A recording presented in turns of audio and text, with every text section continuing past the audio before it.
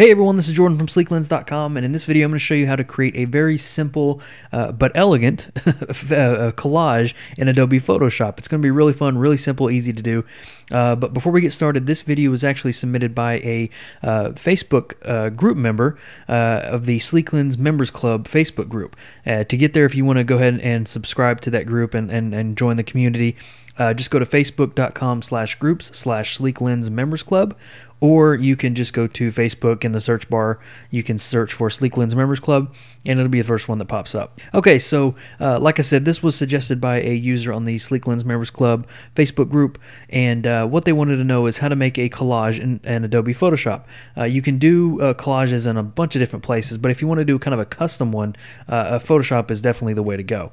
And so I have 3 photos that I want to put in this collage. I have this photo right here, this photo right here, and this one as well. And all I'm going to do is to get the photos into my canvas here, I'm just going to click and drag over. So I'm going to click and hold and drag it over.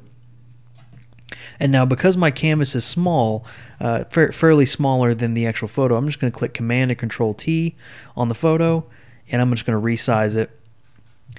So I'm going to shrink it down a little bit to right around there. I'm not going to get exact with it whatsoever, just so I have all the photos in here.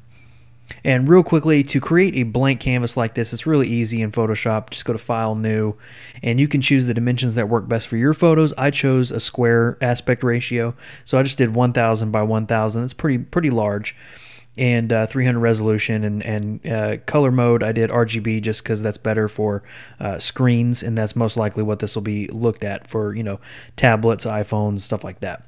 So I just clicked OK, and that gave me this blank box here. So now let's get back to the photos. I'm just going to do the same thing, click and drag over right around there. It's too large, so Command or Control T to transform and shrink it down. And for this one, I'm actually going to line it up with this other photo. So I'm going to try to get it the kind of same width. So I'm going to click right there, click enter to accept those changes.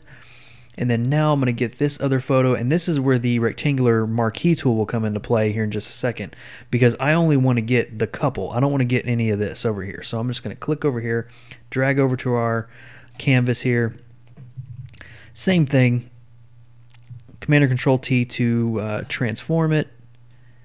And we're going to do right there. So I'm going to try to match up the width.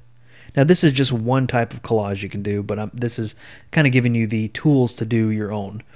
So I'm just going to line that up. Okay, so now what I want to do is I want to get the couple only. And as you can see, it's hiding the photos back here. And so my little trick to do this with is I want to be able to see the top and the bottom and where to cut off the surrounding area around the couple. And the easiest way to do that is just to lower the opacity. And when you do that, you can see the underlying photos. Don't lower it a whole bunch because you still want to see the top photo, but just enough to see this. So now what we can do is take the rectangular marquee tool, click on that one, and now we can draw a box around the couple. So right there.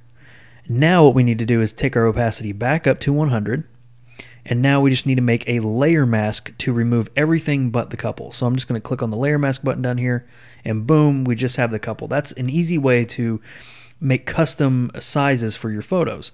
So now all I'm going to do is drag this over to the side, and as you can see, since we chose the same height as the other photos, this works perfectly.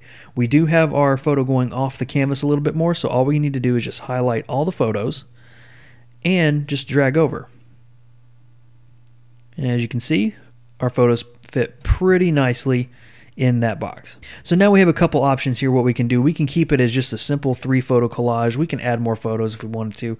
But if we want to fancy it up a little bit, this works really nice. But if we want to fancy it up a little bit, what we could do is we can take the photos, kind of move them up a little bit, try to get them centered, and we can even put a fancy background on it for like a beach thing, and then put some text on there, our beach vacation. All I got to do is move that down a little bit right there, and now we have a kind of very custom collage, and it looks pretty fun. So from here you can actually just go ahead and export this, put it on Facebook if you wanted to, put it on Instagram, that kind of thing, and that's about it. It's really that simple to do. The only tool we really needed to use was the rectangular marquee tool. Alright guys, I hope you enjoyed that really quick and easy way to create collages in Adobe Photoshop. Thank you for joining me in this video. My name is Jordan from Sleeklens.com, and I'll see you in the next video.